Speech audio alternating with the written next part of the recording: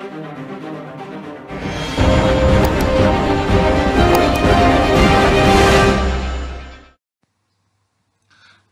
আলাইকুম বন্ধুরা, advice video official চ্যানেলে আপনাদেরকে স্বাগতম। এই চ্যানেলে চাকরি সম্পর্কে বিভিন্ন ধরনের ভিডিও দেওয়া হয়ে থাকে, তাই অবশ্যই ভিডিওটি সম্পূর্ণ দেখবেন এবং ভালো লাগলে লাইক দিবেন এবং কমেন্টে মতামত জানাবেন। এখন আপনাদের সামনে অভিভাবক বা পিতার বার্ষিক আয় সনদ কিভাবে লিখবেন সে সম্পর্কে বলতে যাচ্ছি।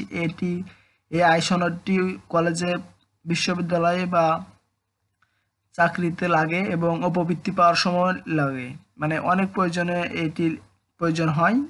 তার জন্য আপনাদের কিভাবে লিখবেন সেটা আপনাদের সামনে বলছি। আপনাদের পৌরসভার কার্যালয় থেকে এরকম একটি কাগজ দিবে, বা পৌরসভা থেকে লিখে নিতে পারবেন বা নিজেও লিখে নিতে পারেন, কিন্তু সত্যায়িত করাতে হবে আপনার পৌরসভার কাউন্সিলর বা ইউনিয়ন পরিষদ, গ্রামে হলে ইউনিয়ন পরিষদের চেয়ারম্যানের কাছে চেয়ারম্যান বা মেম্বারের কাছে।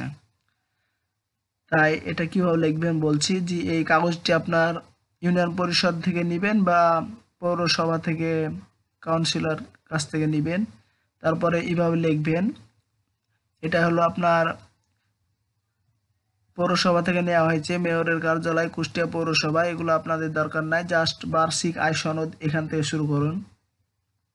বার্ষিক আয় সনদ লিখবেন। তারপরে অত্র পৌরসভার কাউন্সিলর বা আপনারা যে পৌরসভা বা ইউনিয়নের বাসিন্দা সেটি লিখবেন এবং সেখানকার চেয়ারম্যান বা পৌরসভার কাউন্সিলরের নাম লিখবেন। তারপর লিখবেন এর সুপারিশ ক্রমে এই মর্মে প্রত্যয়ন করা যাইতেছে যে, তারপর আপনার পিতার নাম লিখবেন, মানে যার বার্ষিক আয় তার নাম তার ছেলের নাম, আপনার যদি দরকার হয় তো এটা আপনার নাম লিখবেন, মোহাম্মদ আজিজুল হক। তারপর আপনার পিতা, যেখানে পিতা আছে পিতাতে লিখবেন, যার বার্ষিক আয় সনদ লিখছেন তার নাম লিখবেন পিতার জায়গাতে, আনোয়ার মল্লিক।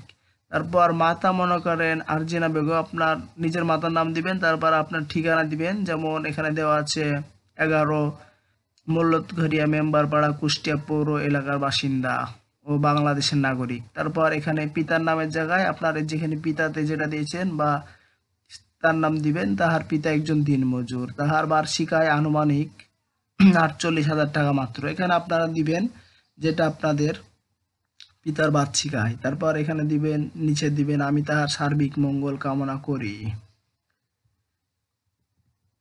তারপরে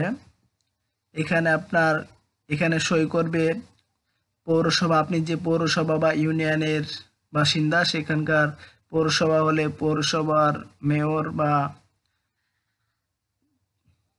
পৌরসভা যিনি দায়িত্বে থাকবেন, আর তারপরে এখানে তিনি সত্যায়িত করবেন, বা ইউনিয়ন পরিষদ হলে ইউনিয়ন পরিষদের চেয়ারম্যান বা মেম্বার